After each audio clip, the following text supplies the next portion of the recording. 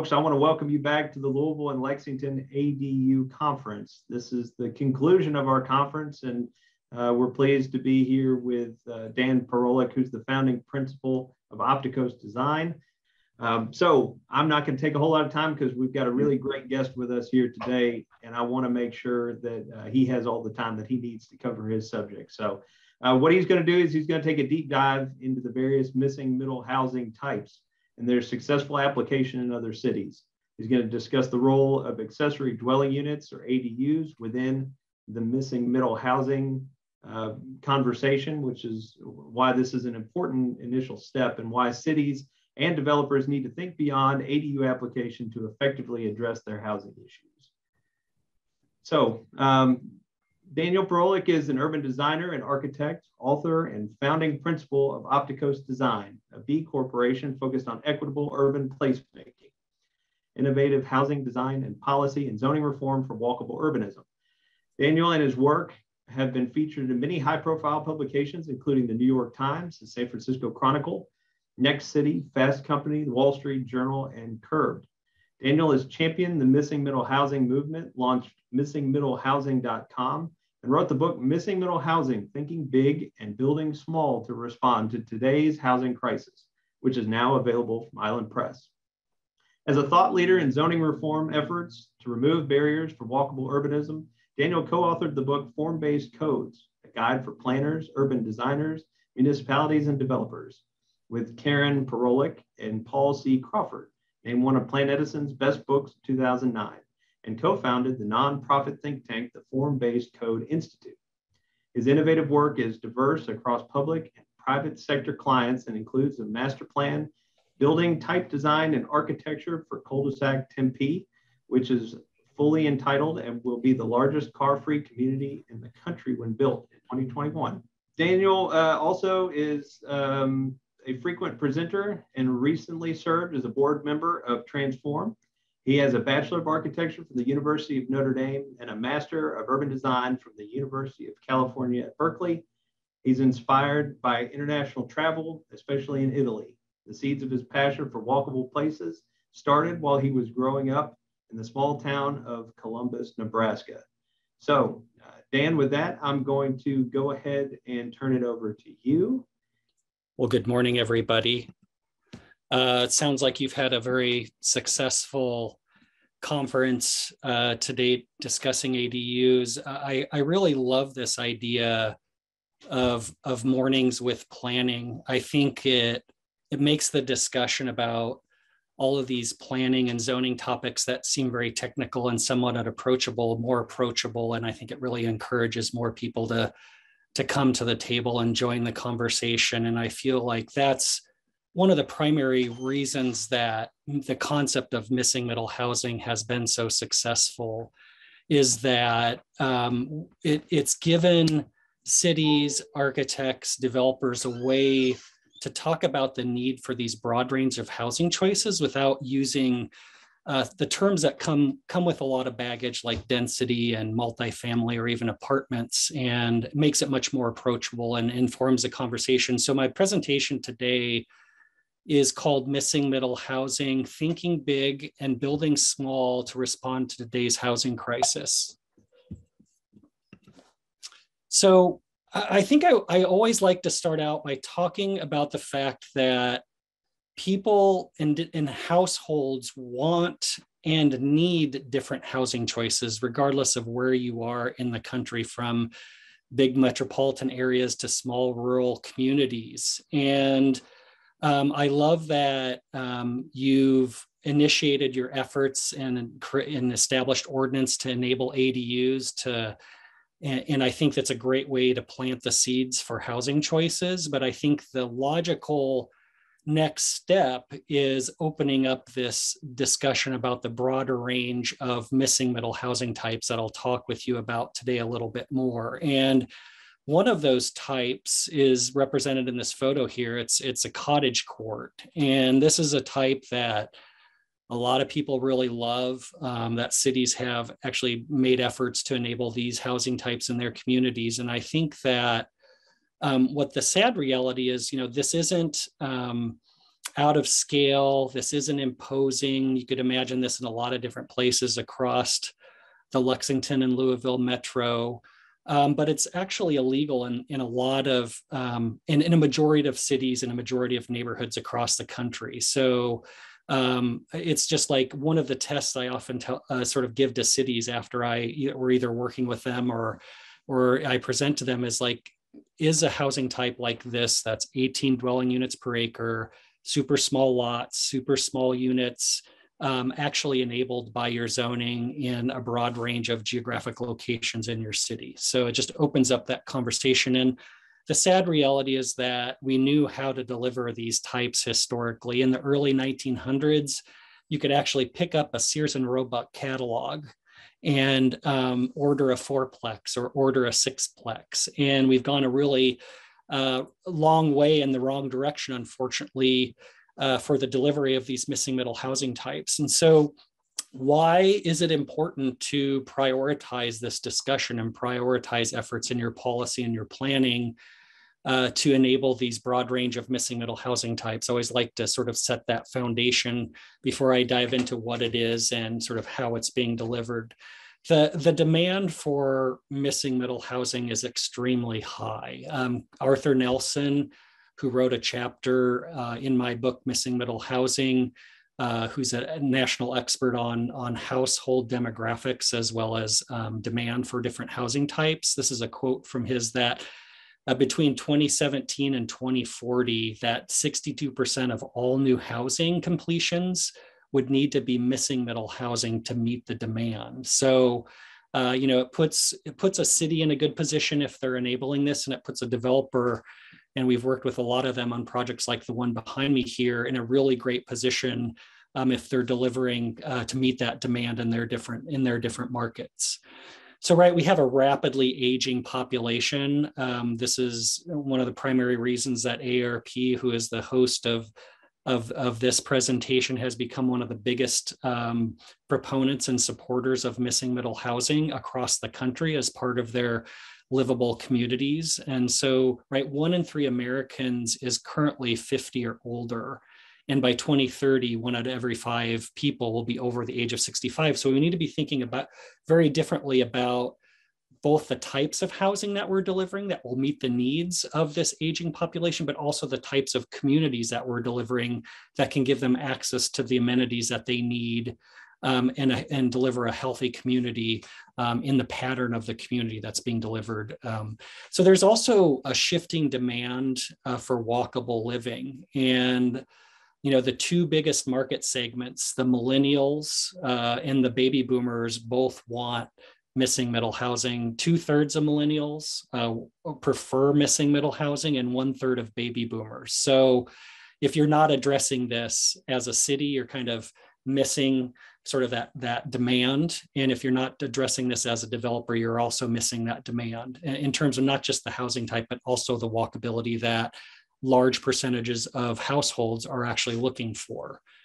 And I think we all know this, that affordability has really gotten much worse. 31% of households, this was from 2017, I think it's gone up a little bit more in the last couple of years, are housing cost burdened, which means they're spending more than 1/3 of their income on just housing. And if you add transportation costs to that, you're talking about 40 or 50% of a household's income just on housing and transportation. And it's getting to be really a crisis level in a lot of places across the country, not just the major metropolitan areas where it was an issue, has been an issue for quite some time, but even we're seeing this in really small rural communities as well that have a shortage of housing. It's become really expensive to deliver new housing, whether it's rental or for sale, and households are really struggling with this. And the other thing is that, right, racial inequities have really come to the forefront over the course of the last couple of years in a good way. And we just need to acknowledge that our zoning and housing and planning played a major role in the impact of Black households and the racial wealth gap that currently exists in this country. I think this Washington Post article and others that I've seen shows that there's that the average Black household has a wealth of 10% of the average white household. And so largely based on inequities we created and the inability for those households to create wealth through the ownership of their homes. Just something we're needing to address. And I do want to acknowledge that Emily Liu and her staff, I know they did a really excellent work on addressing and analyzing their development code with a racial equity lens. So I just highly encourage you to take a look at that as part of that discussion. So what is missing middle housing? I'm going to do this pretty quickly and jump into some examples, but I just want to make sure we're all on the same page. Many of you have probably seen this diagram, but there's just a couple of message points that I want to make sure we all walk away with when we're setting a foundation for a missing middle conversation. We define missing middle as house scale buildings with multiple units in walkable neighborhoods. And you can see on this diagram that we created now a little over 10 years ago, actually, that you have single family detached houses on the left. We've done a really good job delivering those.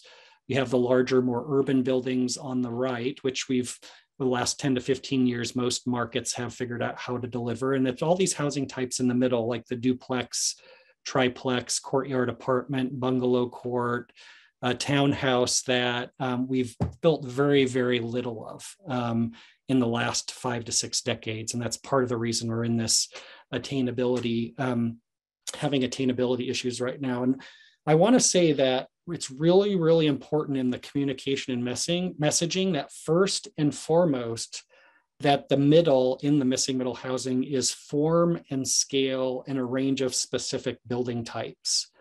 It's really, really important part of this. So that house scale that's in that definition is probably the most important concept. If you go away from this presentation today with one concept, go away with missing middle equals house scale. Because you can see this building on the right, you could drive by it, ride your bike by it, walk by it, and not even notice that looks and behaves like a single family house, but there's actually 3 units in it. So it's a triplex. And that's part of the idea here is these buildings, house scale with multiple units, and really, really important part of it. So the housing types, there's this range of missing middle housing types. If you go to missingmiddlehousing.com, or if you pick up a copy of my book, you'll see a very detailed overview of each of these building types. And it's really important for all of us to understand and start to communicate sort of using this terminology of these building types. And it's not just about a number of units on a lot, but just as importantly as that specific form and scale that I will keep talking about through my presentation. And we created this new diagram as part of my book because most cities in their zoning really concentrate very heavily on just the height in terms of thinking about compatibility or appropriate scale. But what we've realized over now, we've been actually writing zoning and form-based coding to deliver missing middle for over 20 years, is that it's just as important to regulate a maximum width along the street frontage, as well as a maximum depth into the lot to deliver that predictable house scale in the missing middle housing types. And then secondarily, the middle means affordable to middle income households, or attainable is probably a better word, to middle income households, or what we call affordable by design. So it's not getting a subsidy. So this diagram shows, the role of missing middle in the affordability conversation. On the left-hand side, you have subsidized, sort of what we call capital A affordable housing, which there's an important place for in terms of delivering to sort of lower income, below medium income households. On the right is simply increasing the supply so that it controls the cost. And then right in the middle is where missing middle sits in the affordability conversation, is where it's being delivered by market rate developers and just by thoughtful design, by efficient building types, multiple units. It's being delivered can be delivered at attainable price points. And I'll talk about a couple of examples in just a little bit. I like this term. Historically, these missing middle types in a place like a Chicago, Louisville, Lexington has these types in any neighborhood built prior to the 1940s. I saw an article that called these the working man's palace, where a household that maybe couldn't quite afford a single family home, could buy a 2-flat or a 3-flat, let the income of that second unit help them pay their mortgage and provide housing stability and build household wealth. And so I like that concept a lot. And so why do we call it missing? You can see that this diagram, which we created for the book based on the data from the American Housing Survey, that between 1990 and 2013, that less than 10% of all housing units produced were missing middle scale. And I think I saw some recent data that showed that's gone down to like 5% or even less in the last 5 to 6 years. So it is really missing from the housing delivery system. I wanted to take just a couple of minutes, since this is an ADU conference, to talk about how ADUs sort of fit into the missing middle conversation. And I wanted to talk a little bit about, ADUs in my neighborhood, because there's actually 3 different ADUs going up on my block, and I love to see it, and I love the stories behind it. The ADUs were originally part of that list of missing middle housing types, whether it's on the missingmiddlehousing.com website or in the book, but we decided to actually fairly recently take it off the missing middle site, only because we felt there was enough of its own momentum.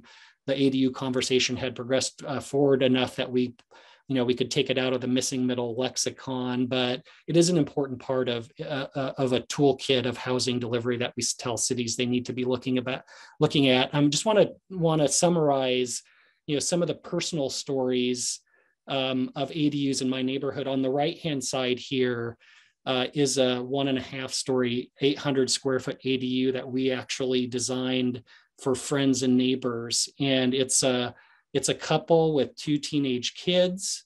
They were living in a 1,000 square foot historic bungalow, and they built the ADU in the short term to basically function as a larger family room that their smaller, older house didn't have.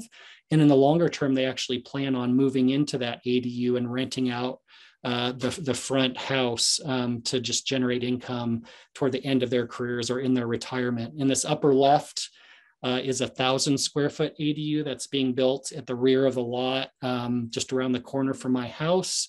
It's an older couple. They're in their early sort of mid 80s, and their children and their children cannot find an affordable place to live in the same town that they grew up in, that their parents grew up in. So the old elderly couple is going to move into the 1,000 square foot ADU, and their kids and grandkids are going to move into the front sort of existing home. And then down on the bottom piece is like a sort of a small example where the woman in that light green house, a neighbor of ours, is building a 400 square foot ADU. You can see it under construction with the blue wrapped waterproofing.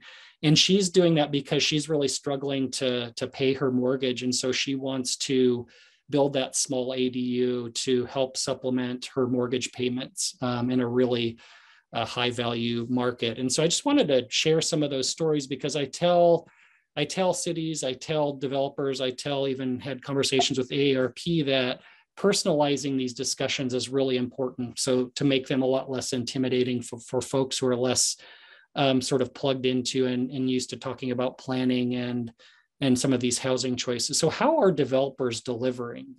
We've had the opportunity to work with some really innovative developers and across the country to deliver some really interesting projects. But what we're finding is that in a large majority of the markets, even in places like Boise, Idaho, and Missoula, Montana, it's become almost impossible to deliver single family homes at attainable price points. And so we're working with developers in a lot of instances to shift their single family entitlements to enable a broad range of missing middle housing types. It might include some smaller lot, single family detached, but then you can see some of these diagrams. It includes fourplexes, cottage courts, townhouses, a really nice mix of missing middle. And the missing middle is not just a concept and a term that's being lauded by planners as a great planning idea, but the development community has really accepted it and made it a part of their lexicon and communication. This great report on attainable housing released now a couple years ago by ULI, the Urban Land Institute, created by RCL Co. One of the three tools that they propose for developers to deliver attainability is missing middle housing. And so it's highly accepted by the development industry across the country, and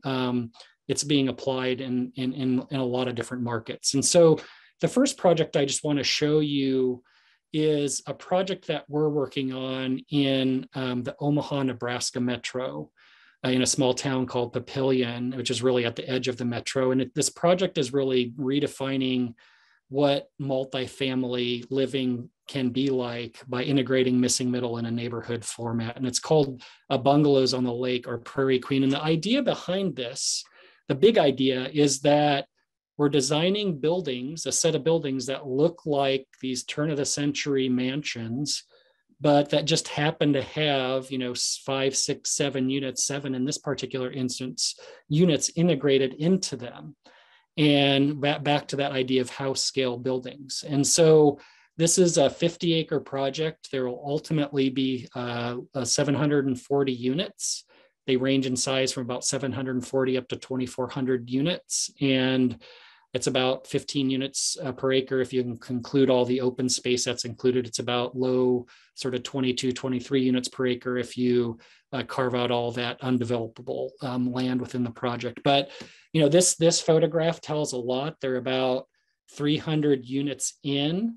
There are, in the foreground, are live work units with a ground floor flex space and a townhouse above it. Townhouses to the right, and then the rest of the neighborhood is a mix of duplex up to 8plex, laid out in a street and block network. And this project is performing extremely well for our client. And the market really seems to be responding and loves this. And you can see it looks and feels and behaves like a neighborhood. You could drive into one of these streets and not actually know whether these are single family homes or multi-unit missing middle apartment buildings. And sort of on the lower right, it's a 6plex. Right next to it is a 4plex.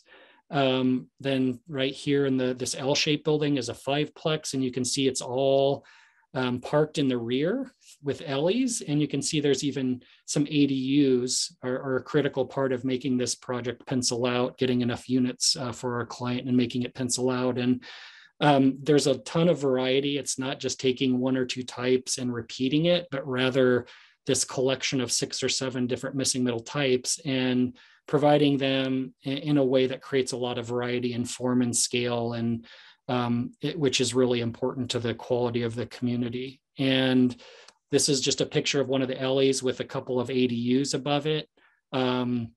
Thoughtful approach to parking was really critical. This is a suburban location, but it functions primarily because, one of the ways we were able to deliver this sort of placemaking is there's 1 off-street parking space per unit, and then the rest of the parking occurs on the street. And it hasn't impacted the rents.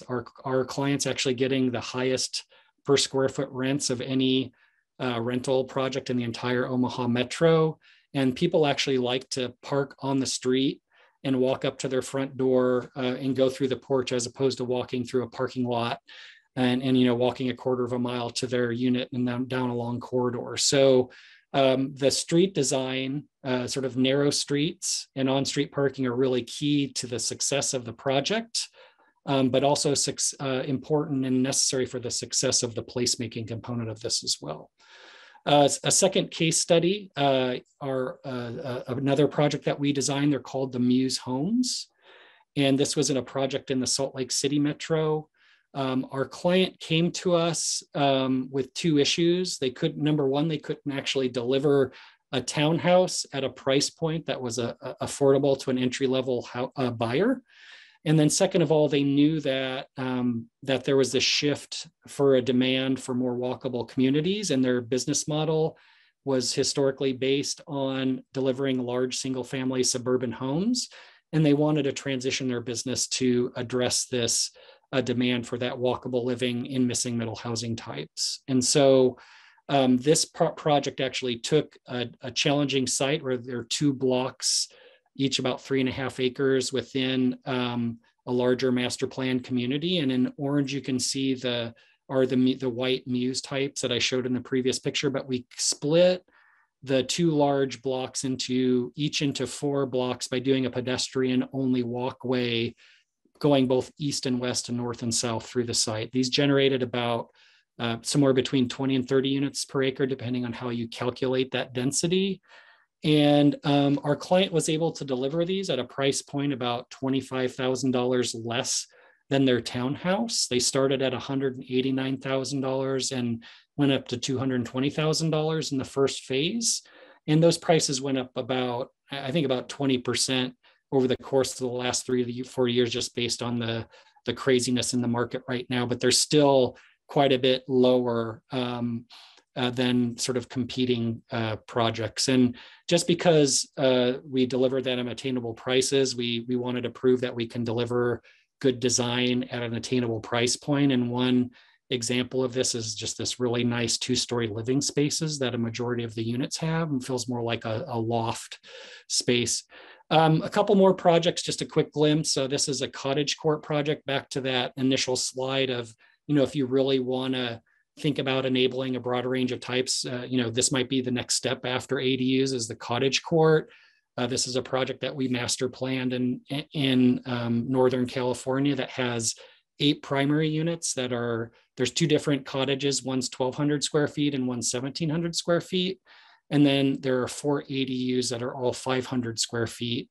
And those ADUs are sold with the main unit. And it's about 1.37 acres. And you can see on the left is just an aerial photograph of the units oriented around that main sort of shared community space. And it's a really important part of that. And then a series of secondary spaces tearing off that. These units have, the master plan has an alley on each of the edges that is access to the parking. And then this, just once again, I wanted to show that these ADUs played a critical role in the viability of this project. And the buyers a lot of them are downsizing from a larger single family detached house. They're buying a 1,200 or a 1,700 square foot unit, and they love having the ADU, either because, like right now, they're working virtually and can make that their home office, or when their kids visit, they can, or any other guest visits, they can use their ADU, or they can rent it and generate revenue to help them pay for the price of the home. And the last project, which is one we're designing in Seattle, and I just wanted to show this because Seattle approaches ADUs quite a bit differently than most cities, and I actually really like it as we're designing under their zoning, where the ADUs can actually be sold separately from what they call the primary unit. And this is a clustered sort of courtyard housing project on just under 0.8 acres. It has 15 primary units, 8 ADUs, and 17 parking spaces, about 30 dwelling units per acre. But it has, if you look at these white buildings, there's 2.5 stories in each of them. Some of the units have a full 2.5-story townhouse, and others have a ground floor ADU that could either be sold with or separately from the townhouse, and then a 2.5-story townhouse above it. And those units range from just under 1,000 to 1,400 for the primary units, and a little over 500 to 800 square foot for the ADUs. So then jumping to planning and zoning for missing middle, what are cities and counties doing with their policy, their planning, and their zoning to enable missing middle housing? And the first thing that I want to note is that just encouraging cities and counties to avoid a one-size-fits-all solution, that a real place-based approach is really the key to successful application of missing middle, where if your size of units, amount of parking might be different in terms of viability in different locations of your broader metro in a city or in a county. And I just want to note, I wanted to show Beaufort County, South Carolina, because it's not a big major metropolitan area. It's a fairly rural context. And we worked with Beaufort County to create a framework for their comprehensive plan and then create a set of a form-based code template to enable missing middle housing across different types of communities across the country. So we identified this broad range from a rural crossroads up to a city and created a different approach for each of those different types of places. And what was great about this is that it established a hierarchy of places countywide to establish both where growth should go, but also what type of growth should go in those designated place types. So it was a really interesting strategy to enable this broad range of housing choices. And there was a shared code template that was shared across multiple jurisdictions across the county.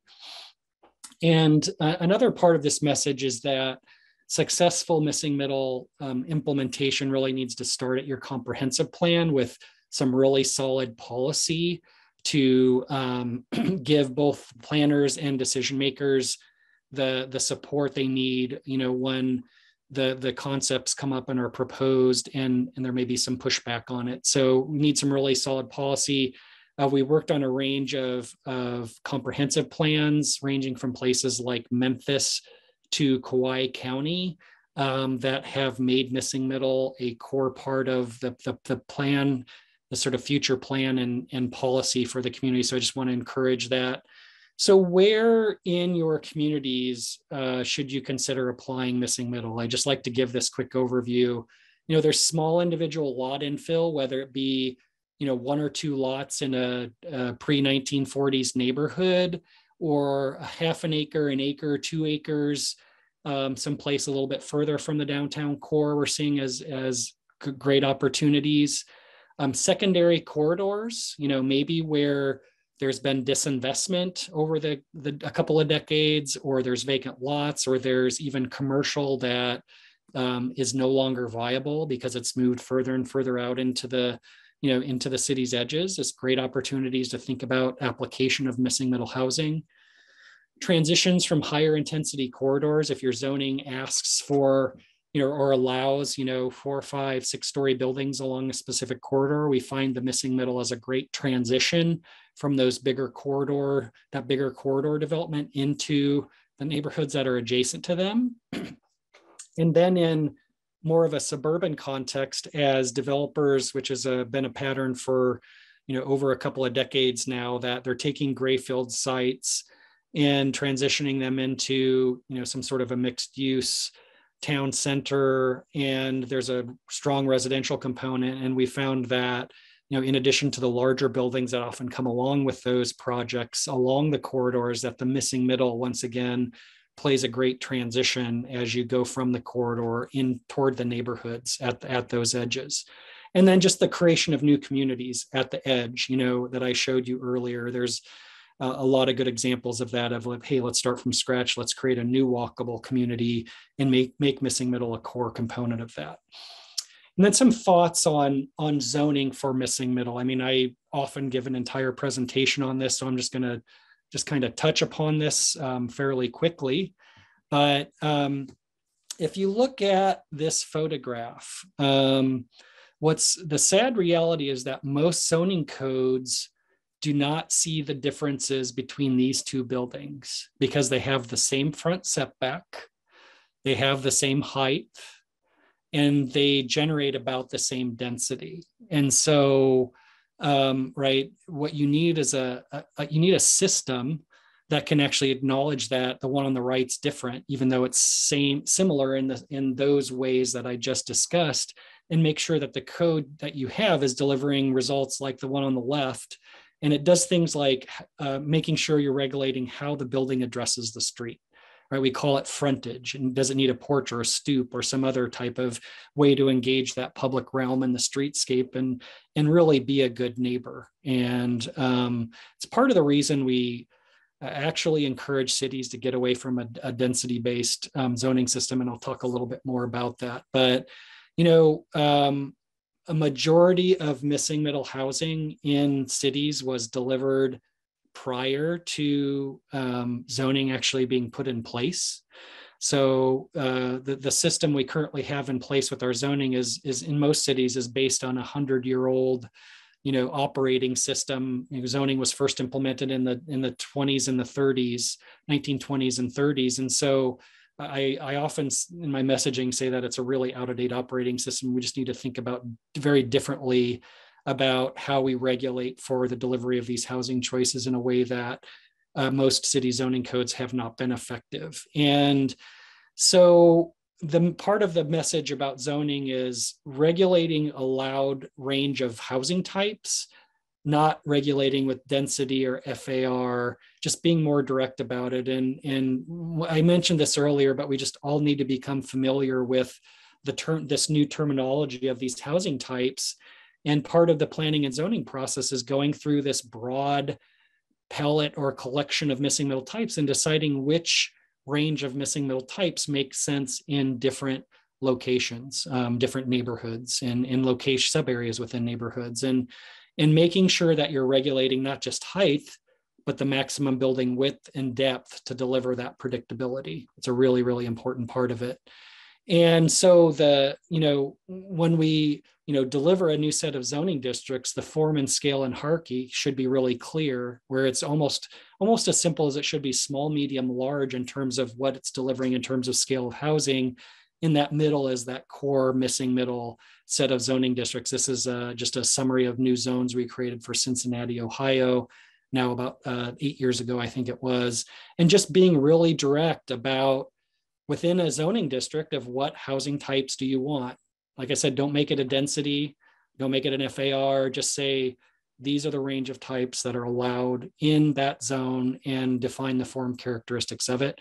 And make sure that you're focusing on usability, clarity, and predictability within that new zoning. That's just kind of the modern way of doing this. If you're interested in learning more about kind of what other cities are doing, we did the research for this report for National Association of Home Builders about 1.5 years ago. You can download it for free online. Just encourage you to take a look at it. We looked at case studies of different cities, zoning approaches, as well as what developers are building under those codes. Now, parking's always a hot button topic, but you need to address parking. Otherwise, missing middle will not be viable. We found this in every city that we've worked in. In terms of one of the constraints is that the physical limitations on small lots just make it really impossible to actually deliver missing middle on most existing lot sizes, especially in pre-1940s neighborhoods. But these types of studies can really inform that conversation about, well, if we're requiring one space or two spaces, what impact does that have in terms of the number of units that a developer can build? Then ideally, you may even run some pro forma analysis. We're doing that a lot in our more recent missing middle studies. And then even just studying the economic impact of parking spaces on the cost of the housing that's being delivered. It's a really valuable way to understand how your parking requirements are impacting attainability in your community. And so just want to mention that we are working on what will be the largest car-free community in the country.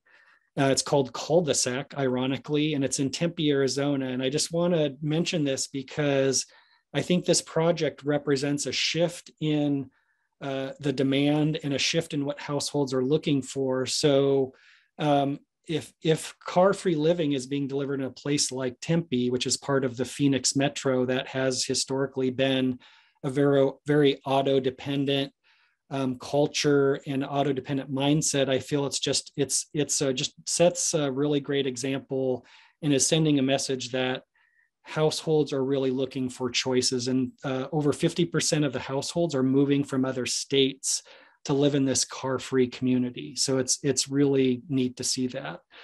And then where to prioritize missing middle. We've created this process over the last 3 to 4 years called the missing middle scan and a missing middle deep dive. And this is an example from Greenville. We did both the city of Greenville and the county, and we analyzed where missing middle should be applied, both in the city and the county, and identified specific barriers in their policy, their planning documents like neighborhood plans, corridor plans, and then barriers in their zoning for missing middle. And so one thing we often do is show what zoning is allowed, what density is allowed by their current zoning districts. You can see the RM zones are their existing residential districts. The dashed line represents the maximum density each of those allows. And then the green boxes show the densities that are necessary to deliver this broader range of missing middle housing types along the bottom of that table. And then we do these three-dimensional studies that just really clearly show, what your zoning allows. And in this particular instance, the zoning allowed 20 units per acre hypothetically, but on this specific lot, when you simply took the side setbacks into consideration, there was only a 10-foot wide sliver of development potential on the lot. And we all know that, nothing's going to actually happen if that's the condition and the regulation. And so in the third example here, we show the missing middle option, and then we reverse engineer the zoning to enable those missing middle types. And, this is very similar to the work we did with Emily and her team for Louisville, Jefferson County, where we did this code diagnosis with the real housing focus. And it was really a very similar process to that missing middle scan and deep dive. So I just encourage you to take a look at that work that we did with the city, because it goes through a similar process. And then cities are also prioritizing missing middle in new growth areas. And I just wanted to show this because I know there are a lot of suburban growth areas in the sort of Louisville metro. And this is a project we did with Iowa City, Iowa, and they prioritized this area for growth in their comprehensive plan. And then we worked with them to establish a mix of missing middle zoning districts, and each of the purples represents a different mix of missing middle housing types that would be allowed in this growth area under the development of this targeted area for missing middle. And so we'd established a palette of zoning districts to enable that. So some concluding thoughts here. There was a major milestone just a few weeks ago that came out of Memphis, Tennessee, that I encourage every city and county to do now, that they recently changed their residential building code, or the IRC, for those of you who are more familiar with building codes, to allow up to 6 units under the IRC instead of only 2 units. And so the third unit usually triggers the international building code or commercial building code, which triggers much higher costs, which is a major barrier for the delivery of missing middle. So I just encourage, your jurisdictions to look at your building codes and thinking about making that same change to allow IRC to allow up to 6 units or even more under that residential code. So the second point I wanted to make in concluding is that, these housing choices in the missing middle in particular doesn't need to seem scary. With the thoughtful regulations, you can deliver really good results.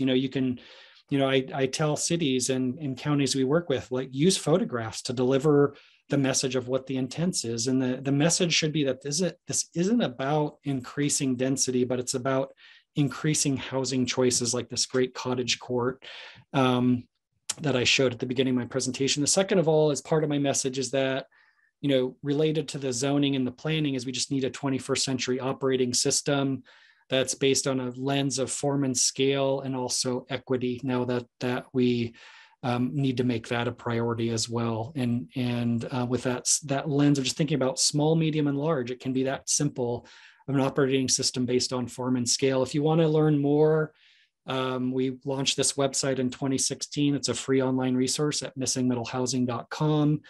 And then in the summer of 2020, my book was released. You can buy it at Island Press. It's available at missingmiddlehousing.com, or if you have a local bookstore that sells architecture and planning books, please do support them as well. And so I think I love to plug into these conversations as regions are exploring housing choices, because I do believe that we all play a role, whether we're planners, architects, community members, decision makers, the mayor, the city manager.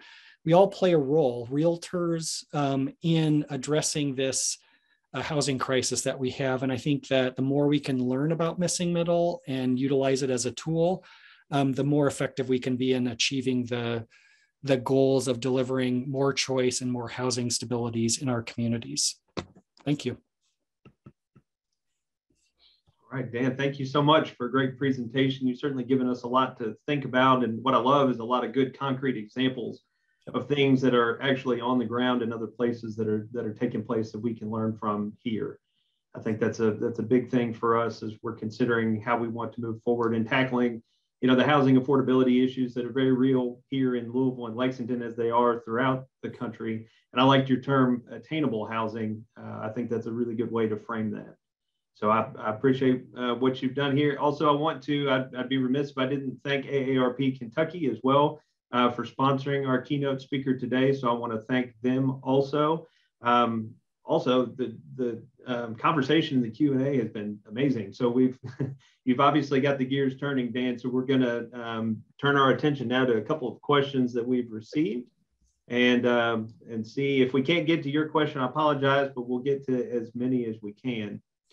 This one is specifically about developing new neighborhoods within missing middle housing. So how can municipalities encourage private developers to build missing middle instead of the standard detached $300,000 houses or large multiplex developments? So they're saying not just permit missing middle or removing barriers, but actually incentivizing construction of this desirable housing. So have you seen examples of partnerships, public-private partnerships or other ways that localities have rapidly scaled up the development of affordable missing middle housing? Yeah, I think that, one of the things I've seen, and I highly encourage this to every city that's having a missing middle or just a discussion about housing choice and attainability is develop a pilot project, find a development partner, city play a major role. A lot of times there's a case study in my book in Georgia where the city purchased the lot. They paid for the design, and after the design was done and planning approval was done, they then found their development partner. And so the development partner knew they could come in if they agreed that they could deliver that. Like there was a really clear path through construction. And I know I just saw an RFP from Kenmore, Washington. That's actually, they're going through a similar process as they want to demonstrate the viability. And so I think that's a really great way to prove the concept, to show the market response, and even give a comp, economic comp in the market so that banks feel more comfortable funding those projects. But I would say that, removing barriers, I don't want to downplay it because, the Prairie Queen neighborhood that I showed, that's also the one behind me, it broke every rule in the city. The city thought they had they thought they had done a good job of enabling and removing barriers in their zoning, but it's everything from, right, we had to negotiate the street widths. We had to negotiate the connections of the streets to the arterial street. We had to negotiate utilities. We had to, parking requirements, on-street parking. Now I'll say that the city of Papillion was fantastic. The mayor, Mayor Black, became the biggest champion of this project and basically challenged his staff to work with us and our client, who's the developer, to make this happen. Not only make the project happen, but also reestablish their new standards using this project because they had a real strong policy of reinforcing their small town character and felt that this was a way to deliver housing choice, but also reinforce that small town character that they were super proud of and wanted to continue to reinforce. Yeah, I'll echo that. I mean, it's sometimes it's about getting out of our own way when we've got an outcome that we're looking for, and we've put up barriers to that. So certainly something for us to think about too. And as we talk about development, particularly here in Lexington too, we talk about infill development, sometimes within our neighborhoods or close to our neighborhoods. And so throughout the course of this conference, we're talking about development and potentially change, right? Within or near to neighborhoods. And so that's difficult for people, and any change is hard.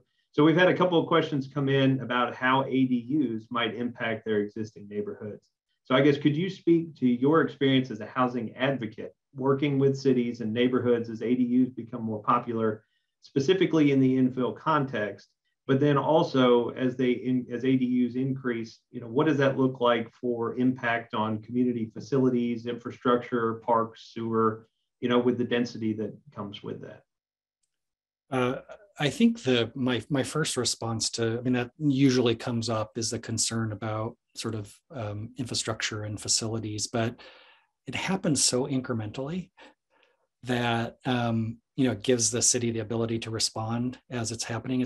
You're not all of a sudden going to have 3,000 units at the point. And so I think, to be quite honest, I feel like, especially with ADUs, the concern about impact on facilities and infrastructure is I don't think it should be a concern. I think it's because there's such a light touch and it's so incremental. I don't want to write off the concern, but the way we've seen it happening is it's super incremental.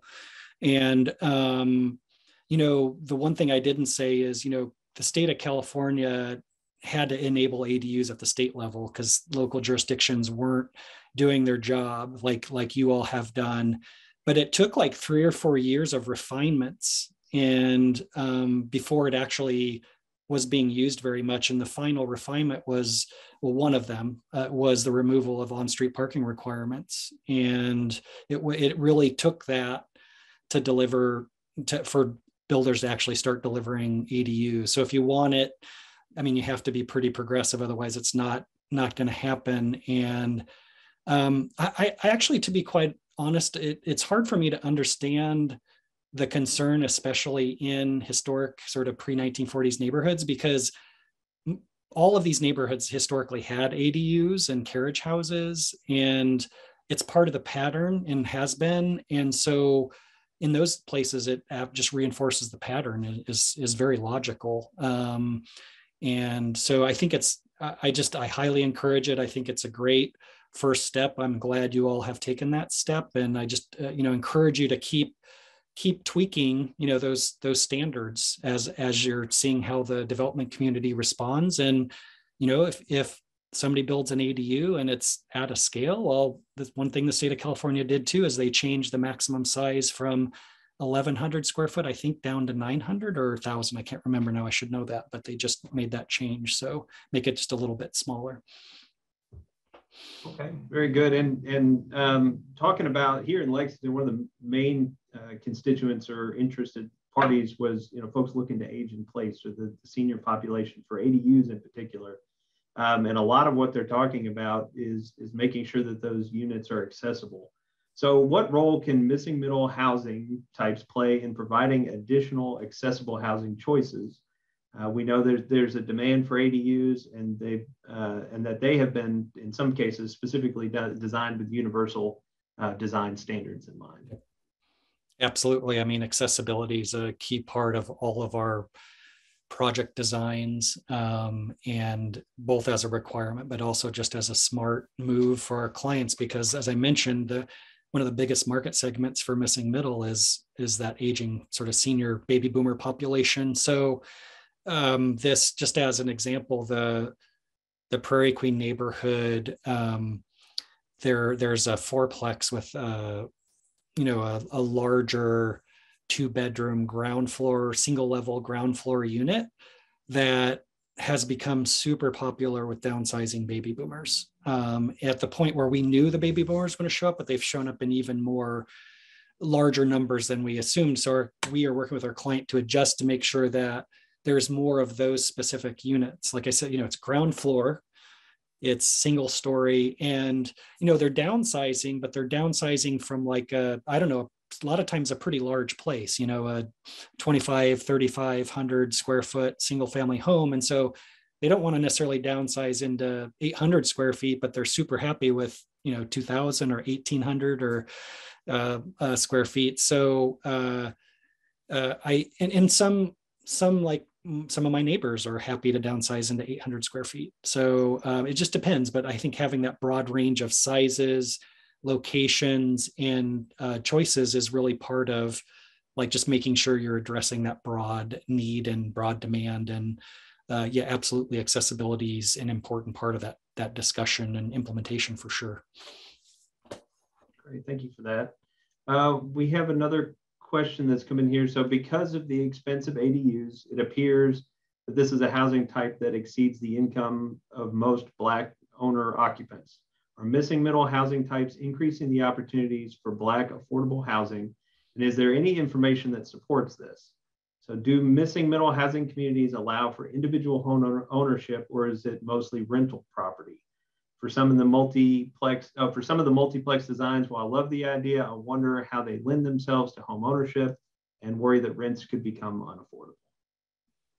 Yeah, I think to the first question about how missing middles delivering attainability in particular to Black households. And I would say that it's absolutely one of the objectives to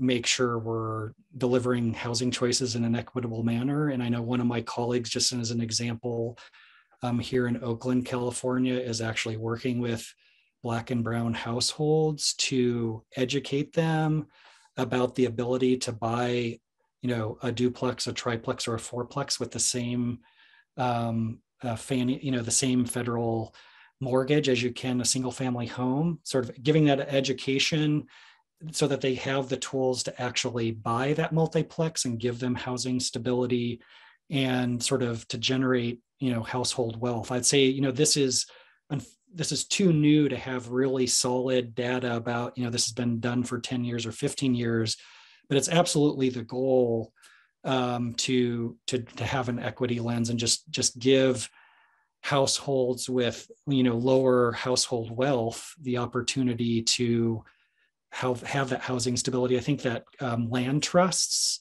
is another tool that we see both cities using and some of our developer clients, or they're exploring, where you can deliver a missing middle type for sale at a price point that's below market rate. So a household with below median income can afford that. And that's it. That's another tool to use. So there's some tools, they're all fairly new and being created, but I know I would be highly disappointed if the missing middle just exacerbated the disparity in, white households and Black and brown households. So I'm always open to ideas of working with people to figure out how to make that equitable implementation happen.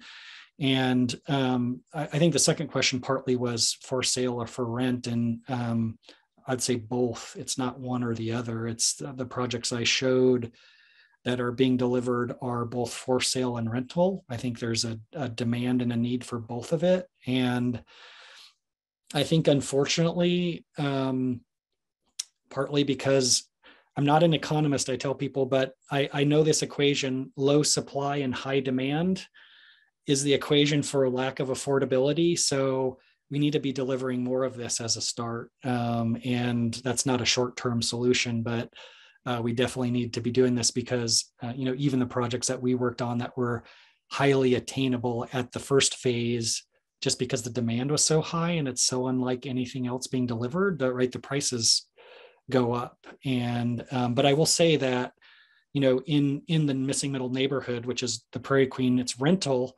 The lowest priced apartment, which is the one bedroom, rents for $1,000 a month, which a median income household can afford. And then the largest townhouse unit rents for $3,000 a month. So there's this really broad range of price points that is highly unusual in a multifamily project that our client is achieving. And he's actually considering the next step, which is more of a shared sort of communal co-living environment where he could actually achieve $600, $700 a month rents. Yeah, there's some really interesting things happening. We've got an excellent land trust here in Lexington as well. And I think that's an excellent model that you mentioned for trying to keep properties affordable in perpetuity. Sorry, can I mention one thing? Because I can't believe I forgot to mention this, but Park Duval is one of the most successful examples of missing middle delivered at affordable housing prices in the country. So I highly encourage you, and I know that was developed in a historically Black community. And from what I understand, it's still a really high percentage of Black households, which when I toured it, when I was there for CNU, 3 years ago now, 4, and really impressed by the quality of the community and the diversity of the community. So that's a great case study to look at locally. Yeah, great. Absolutely a great one.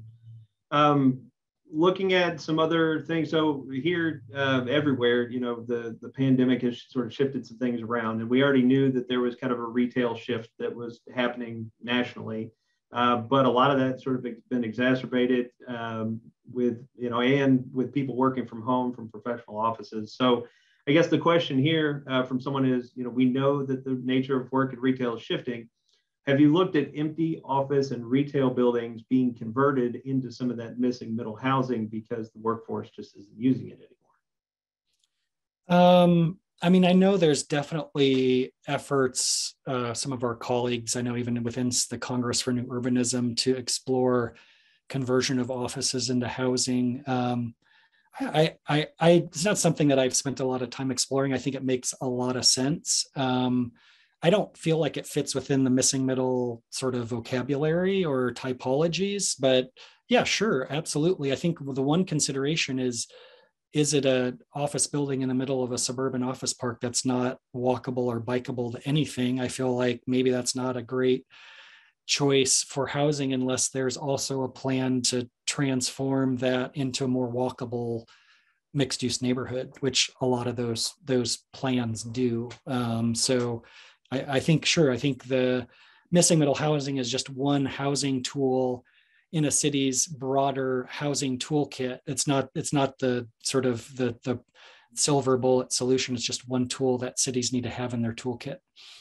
When you talk about the breadth of that toolkit, I know you've worked on some pretty significant code rewrites for some cities, and yep. When you also talked about incremental development and things sort of happening incremental.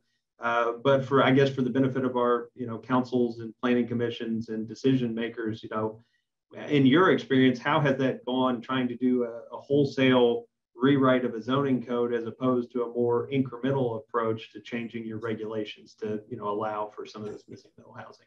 Yeah, I would say, just to be frank, I'm a little bit less of a fan of the wholesale rewrite at this point, and more of a fan of, let's pick a few pilot areas like we did in Cincinnati, 4 neighborhoods, and create a set of new zoning tools to deliver missing middle for those neighborhoods. And then let's let it be a pilot project. Let's get that done quickly, right? As opposed to getting stuck in a 3, 4, 5, 7 year process when your housing market goes completely crazy, right? Your market, from when I was there 4 years ago, like it's those kind of places like, wow, it's like you're seeing the impact of very dramatically in your market where it used to be quite attainable in a majority of places, but it's almost not anymore. And so I become more of a fan of a targeted, shorter sort of testing of ideas, because I think it's also easier to build support, and I guess both from the broader community and show some results. You can go to any of those 4 neighborhoods in Cincinnati and see results, and then spread it more broadly, or just pick the 5 top fixes you need to make in addition to those 4 neighborhoods in your code. It might be the administration and procedures, right, where it's not clear the path from start to finish in an entitlement process. So the use tables might just want a wholesale cleanup. Some of those really technical things. So yeah, I think it varies place to place, but I've become more of a fan of a focused fixes.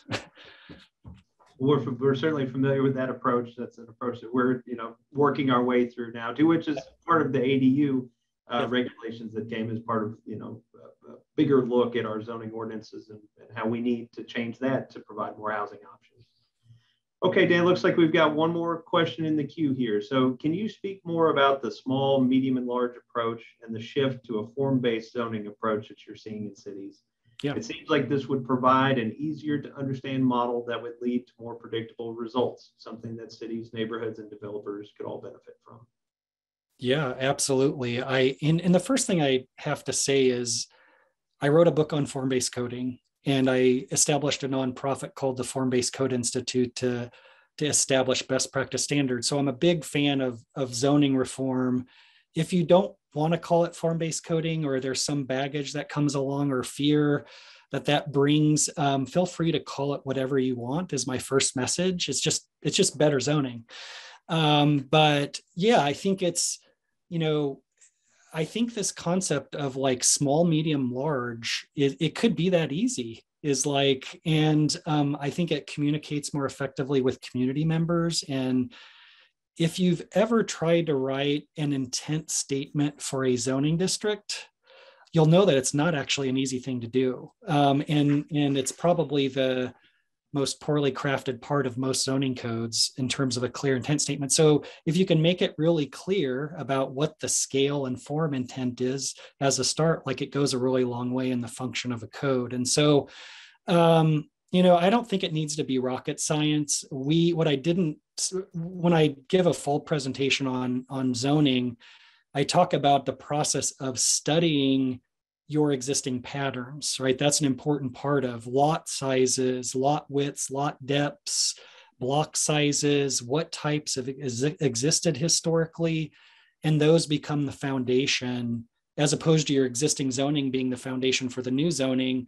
That analysis through mapping and photography and maybe even some 3D analysis becomes the foundation for those new zoning districts, right? And so you can point to a picture of a existing building type and say, hey, we're just trying to encourage more of that to happen, as opposed to, well, it's a density of 30 units per acre. We thought 32 was too much, 28 wasn't enough. Like get into that numbers conversation that is so abstract and doesn't deliver predictability. So I highly encourage it. And obviously a part of the form-based zoning is also that usability and clarity with the use of graphics and consolidated text into tables. So all of that's really important. I see a lot of cities just adding graphics to their otherwise existing, their zoning code without making any changes. And I feel like that's the worst possible thing to do, because it's a code that's masquerading as something new, but it's actually just the same old code that has the same problems. It'd be like taking your car into the shop because it doesn't work and then painting it. It looks really great, but it actually doesn't run. So yeah, just need to really dig down into and extract that DNA of your communities and make that the foundation, and don't make it complicated. We can get away from any terminology that causes knee-jerk reactions in communities, but you do have to make the tough choices. And like I said, parking's one of them. And it's important. All right. Well, that is going to about do it for our questions here. But Dan, again, I really appreciate your time and sharing your expertise with us. I want to thank again AARP Kentucky. I want to encourage you, if you haven't already, to go to missingmiddlehousing.com and pick up the book that Dan has written. A lot of good stuff in there, a lot of good practical things for you to take away, especially as we're considering ADUs as a piece or perhaps a supplemental piece of the missing middle housing concept and how that might fit in and some other changes that we might want to make in the future. So Dan, again, thank you. Yes. And also I want to thank everybody else. And this is going to wrap up just an absolutely wonderful Louisville and Lexington ADU conference. We've had some great speakers with us. I hope you all have left with some key takeaways that'll give you, at a minimum, wanting some more information about ADUs and housing in our cities, but maybe it's moved you to even start drafting up the paperwork for your own building permit, and that'd be great too. But as a planner and planners here, we have general knowledge about a lot of this stuff, but it's always good to hear from industry and practicing professionals who have a lot of expertise in the fields and can answer the questions that we really can't answer. So also, we'd love to hear your feedback on this conference. So if you could email us at imagine@lexingtonky.gov. If you have any comments, questions, feedback, any future topics you'd like us to get together and talk about, we would love to hear that. If you have specific questions about the Louisville ADU ordinance, I would encourage you to reach out to their planning and design department, specifically Joel Dock, who was instrumental in putting this conference together. You can reach out to him at joel.dock@louisvilleky.gov. For those of you who have questions about Lexington specific ADU policies and provisions, please reach out to Chris Taylor at ctaylor3@lexingtonky.gov. We'll try to put those contacts in the chat so that you will have them before we conclude. Also, as a reminder, we have all of these sessions that have been here. So congratulations if you've been here for all 6. They're all available for AICP credit for any of our certified planners through the American Planning Association. And the sessions, all the sessions we put together this past couple of days will be available for you all to watch in the coming weeks on imaginelexington.com. So we'd encourage you to do that. Also, we're going to try to put together a list of all the different resources that have been shared throughout this conference and put them together in some sort of a document that we can send out to all of our registrants. So on behalf of the City of Lexington's Division of Planning and the Louisville Metro Government Planning and Design, I want to thank you. I want to thank Dan, thank our speakers that have worked with us for AARP Kentucky for their continued support of this conference and ADU efforts in Louisville and Lexington. Our behind the scenes crew here at the city who have been helping us over at Lex TV, also Libby Jefferson, Grace Coy, Sam Castro, and Valerie Friedman, who are our technical crew making all of this happen. And certainly to you, our audience as well, thank you. I want to invite you all to our next monthly Mornings with Planning webinar. We do those every month on Wednesday morning at 9 o'clock. And this one, next one coming up in March will be a Planning Directors Roundtable. That'll include the directors of both Louisville and Lexington, as well as a couple other regional cities, and we're firming that up right now. So you can go to imaginelexington.com for more information on that. Again, this has been a great opportunity for Lexington and Louisville, like Kentucky's 2 biggest cities, to collaborate on an important topic. And hopefully this will be the first of many.